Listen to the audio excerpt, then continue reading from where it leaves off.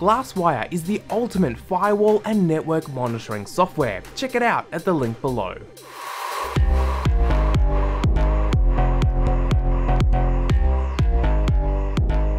Hi, what's up guys, CPModder here, back with another video. Today we're here with a hard drive buyer's guide. Now, this is a little bit of a follow-up video to our general, storage guide that we did not too long ago. In fact, you can find it right up there. A little bit of time has passed since that video, but today we're doing a bit more of a follow-up and a more focus on the hard drive side of the story. So the previous video was more about what kind of storage options are out there, but today we're really focusing in on the hard drive side and things you should really consider if you are going to be purchasing a brand new hard drive for your next build or just want to upgrade your existing system. Now, there's a number of people out there thinking, well, okay, then I'll just grab a hard drive, chuck it in my system, and I'm all good to go, provided it gets the right amount of storage. And whilst you may be kind of right in thinking that, hard drives are more than just boxes with a whole bunch of storage in them. There's a lot of different things at play which can either give you a really good experience or a not so good experience. So sure, you may be right in just saying it's a box, get any old hard drive, put it in your system, boom, you've got storage. But again, today we're going to be taking a closer look to see what makes up a hard drive, what you should consider when buying, and really what you should actually go ahead and do when picking out a brand new hard drive. So let's kick it into the first and most obvious thing, and that is the actual form factor of the drive. This is something that most people kind of instantly click whether they're going to buy one or the other, but there are two options of different sizes on the market at the time of recording. Now obviously as time goes on, there's probably going to be newer standards coming out and all those kind of things, but at the moment we have 3.5-inch hard drives, as I do have right here today, and these guys at a laptops which have 2.5-inch hard drives. Now, generally speaking, these bigger guys are referred to as desktop hard drives, as usually they're found in desktops, and also two smaller ones are usually referred to as laptop hard drives as well. They're usually found in laptops, but that doesn't mean you can't use, say, a laptop drive in a desktop, and kind of vice versa, but there's a few other reasons why you don't want to use a desktop drive in a laptop other than it probably not fitting. So if you are looking at a storage option, sure, 3.5-inch drives may be fine, but if you do want to save space, maybe building a really small system and you still want a hard drive, a 2.5-inch drive may also to be another option. Now again, it usually comes down to what you're actually building or what you're going to be upgrading as to what drive options you do have. Again, most of the time for desktop users, just throw in a 3.5-inch drive and you're fine, but if you are building in a small form factor system, or if you're just trying to upgrade a laptop, a 2.5-inch drive is definitely the way you're going. Now the differences between the two aren't exactly the world's biggest differences. I did a video right up there. Sure, there's a slight performance gap between the two different actual sizes, but honestly you're not losing out too much performance, and really you couldn't notice it in day-to-day usage unless you were specifically looking at performance numbers all the time. But for most part, I don't look at performance numbers when I'm playing video games, so it doesn't matter too much. Now there are some benefits to the smaller option of drives, for example being a lot less power hungry for some of the time, and also to, generally speaking, able to fit more of them in the same amount of space. However, there are some downsides, again because they're so much smaller and use a lot less power. Not all the time are they able to achieve the same speeds in terms of RPM, so comparing them to their bigger versions, there can be some performance loss there. And in some situations, not all the time, but sometimes 2.5-inch drives can be a little bit louder than their 3.5-inch offering. And I guess also too, one more obvious one is because they're a lot smaller, they can't fit as many platters in there, meaning storage sizes can be a little bit limited. Now, as we are moving forward in technology, obviously there's getting more and more density, but at the time of recording, big 3.5-inch drives, generally speaking, have more storage than their smaller 2.5-inch options.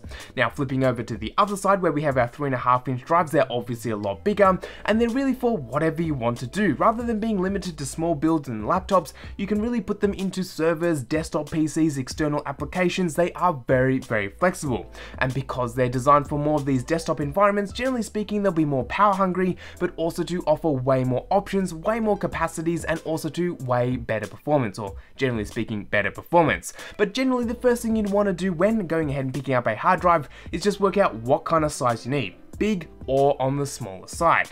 Once we've worked out the physical size of what we're going to be looking at, we do need to take a look under the hood at what actually makes up these drives, as at the moment there's three main storage technologies that make up a desktop hard drive, from 5400 RPM, 7200 RPM, and also to SSHDs. Now most common desktop hard drives like WD Blues and some Seagate drives run at 5400 RPM, which offer good performance, but also too means they're not exactly going to be pumping out a ton of heat, and also too not the most power hungry drive. So great great for kind of everyday applications, but when it comes to more specific applications, a lot of reads and writes and generally performance-oriented tasks, they may be lacking a little bit in that department, and that is where our 7200 RPM drives come out. Now, if you want to know the difference, well, we've conveniently done a video right there, or link down below if I've run out of cards at this point, but I've done a video comparing the two, and honestly, there isn't exactly the world's biggest difference, but there is still a difference. So if you sort of add up your little bit of performance out of your hard drive, a little bit more out of your CPU, GPU, and all that kind of stuff, you may actually be getting a fair bit of a performance increase if you do your research correctly. But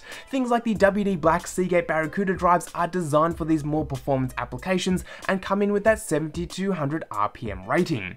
Now you can learn again more about it up there or link down below, but there is a slight difference, but all in all we do need to work out what we're going to be picking up there, 5400 RPM or 7200 RPM. But there's also a bit of a third option. Now this is not as popular, and that is the Sshd. Now this basically takes the awesomeness of the SSD world and kind of merges it with our big 3.5-inch drives. Usually they're paired up with 7200 RPM, some of the time they are paired up with 5200 RPM, and basically allow you to have the mass storage of these guys, but without the sort of lower speeds, as they use an SSD to add performance to these guys. Now unfortunately though, these SSDs that are on board with Sshd drives are only about 5 to 10 gigabytes in most cases, so you won't exactly be storing, well, your programs on this SSD. Actually, you won't even see it show up on your drive. When you plug it in, you'll just see the one drive, and you won't even be able to access it all. And that is because the software running these drives actually does all the work for you. So rather than figuring out what you're going to be putting on that 5 to 10 gigs, it's all done dynamically by the system itself. It looks at what you're going to be using, and it just caches things depending on the software, or it'll store them in that little bit of SSD, depending again on the drive. Now, the benefit of this is obviously you're getting much better performance, but on the downside, you can't actually access the SSD. Now, much like a turbocharger on a car, it will add performance to the drive, but it is no replacement for a dedicated SSD. So sure, it's definitely faster than a standard mechanical drive, but it isn't as good as having a dedicated SSD. Having SSD and hard drive is still the best option, but if you want to kind of meet them in the middle, definitely an Sshd is a good option there. Now, after we've picked out what kind of technology we're using, 7200, 5200, 1000, 10,000, whatever we're going to be picking up, we then need to go ahead and work out what we're going to be doing for the actual capacity of our drive. Now, for most people who are not content creators like myself, a 4TB drive will be more than enough for a very, very long time. 1TB is even very much overkill for a lot of people out there, whereas people like myself can fill 115 terabytes in just a few short years. So it definitely comes down to what you're going to do as to how much space you do need. But a definitely great starting point here in 2018 is 4TB for your mass storage and a 256 gig or something like the SSD. But if you want to know more about SSDs, a video is definitely to come. But generally speaking, a 4TB drive is a really great starting point for a lot of people out there, as it offers you a ton of storage, and there's a very high chance you probably won't be filling that 4TB for quite some time, unless you're doing some sort of content creation. So generally speaking, storage is pretty hard to say you need this many terabytes, you need this many terabytes. So generally I'd go ahead and look at what you already have and whether it's adequate enough. If you've already got a 4TB drive in your existing system and you're looking for more storage, or you just want the same kind of longevity out of your storage, well, another 4TB drive might be the way to go. But if you're running out of storage all the time, then obviously a bigger drive is what you need. So all in all, when it comes to actually capacities of how much you want to, well, buy on your drive, it will definitely come down to what you need rather than what I would recommend. So definitely what you need is, well, what you need. Now, in the same boat as it's sort of up to you what you want is also to the price point. Now, sure, there are some general rules of thumb that you should really follow, like don't buy too cheap and don't buy too expensive, because they're either ends of the spectrum. Buying too expensive won't necessarily give you better performance, and buying too cheap will probably just give you something that's going to die really soon. But the price that you're going to be spending on the drive will definitely come down to what kind of technology you picked, but also to how big in terms of capacity. So this is just another one that's kind of hard for me to recommend, but definitely do your research and find one that you do like. So, okay, then at this point, I know what kind of physical size I need, I know the speed of the drive, and I know what kind of drive and the capacity and all that kind of stuff. I'm ready to go to the shop, right? Well, actually, there's one other curveball that's been thrown into the mix lately, and that is the, well, creation of drives that are more suited to different applications. Sure, you could pick up a 7200 RPM drive that's 4TB, that is all mechanical, but you're gonna find like 10 different options from one manufacturer, and this is where we need to actually look into the different different applications that different drives had. And on the market today, there are really three main categories or three main applications for hard drives outside of, well, the server and super high-end enterprise data center kind of situations. So there are, I guess, three main topics. First and foremost, we have your sort of NAS and server drives. Again, we'll get into these in just a moment, but we have our NAS and server drives, we have our performance drive, and also to our general day-to-day usage drives. Now, many companies like WD and Seagate have dedicated and very clear different lines. For example, this WD Blue is very clearly different to that WD Black, and WD Blue being your everyday computing drive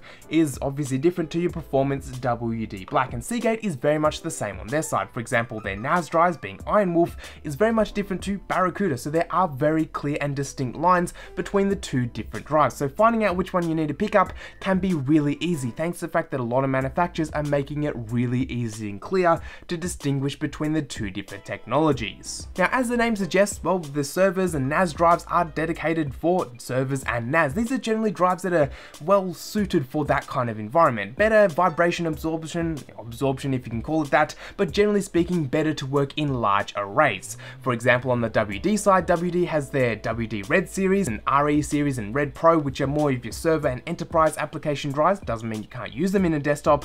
And then on the Seagate side, we also do have the Iron Wolf series, again designed for the server side. Whereas on the performance side, it's generally speaking on the WD side covered by the WD Black, and also on the Seagate side, generally covered by the Seagate Barracuda drives.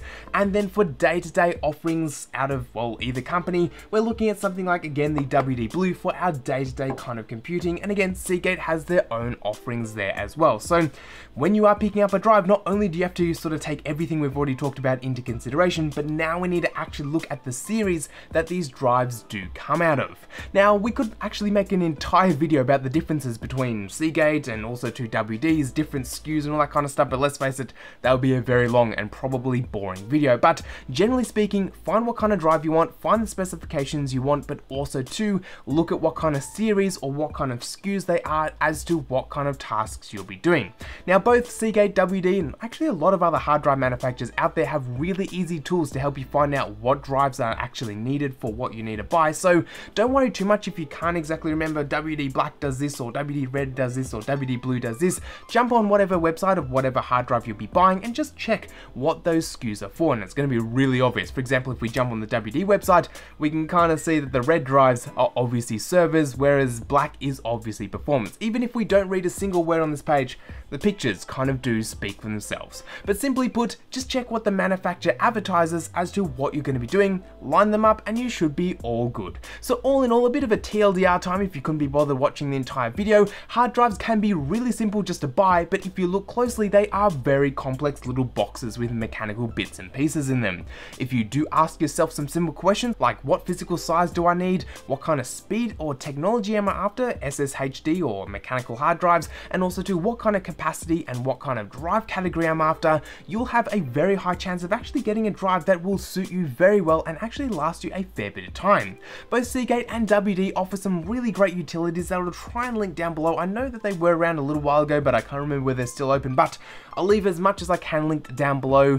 And unfortunately, there's not one single drive to rule them all. Unfortunately, I can't just hold up a hard drive and say, buy this drive, it's the best. You should go ahead and buy it because it will do everything you need. Unfortunately, everyone has a completely different use case for their hard drives. Some people may need more storage and some people may need more speed, but do your research and follow some of the tips that we did talk about here today, and again, you'll get a really decent drive. But let me know down in that comment sections if you have any questions about your next hard drive purchase, as I do happen to love storage myself and absolutely love talking about it. But if you don't have a question, let me know down in that comment sections. Would you prefer one massive large hard drive or one small but fast SSD? Let me know down in that comment sections. If you want to pick up any of the drives that I've been waving and pointing to here today or anything like that, you can find a link in that description box along with any other links down there.